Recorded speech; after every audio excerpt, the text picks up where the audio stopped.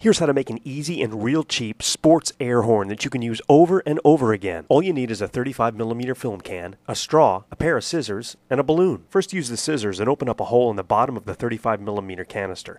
You want the straw to fit into the hole snugly. Then you want to cut another small hole in the side of the 35mm film canister. This should be a small hole, and this is the one you're going to blow through. Using an ordinary balloon, cut the balloon in half along the crease on the side of the balloon, and then trim it so you end up with a small round piece of balloon. Then you want to take that balloon and stretch it over the opening of the canister. When you've got it tight, go ahead and put the cap on the can. Insert the straw in the end, and you're ready for a 120 decibel sports air horn you just built in 5 minutes.